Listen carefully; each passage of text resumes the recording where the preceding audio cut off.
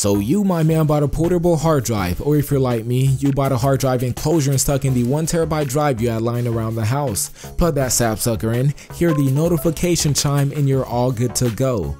Or so you thought. Open up the File Explorer folder, go into the This PC tab, and nothing. No sign of the hard drive anywhere. So what now? If you're like most people, your initial reaction was to disconnect and plug it back in. Still, nothing. Here's how to fix it. Step 1. Type in disk management in the search bar at the bottom left, then hit enter. If the hard drive you plugged in is physically damaged, it'll either remain stuck on connecting to virtual service, or when disk management does open, you won't see the hard drive. Either buy another hard drive down in the video description below, or salvage one from an old laptop. If you can't tell which hard drive is the portable one, simply look at the size. Still can't tell? Disconnect and reconnect the hard drive to see what pops up.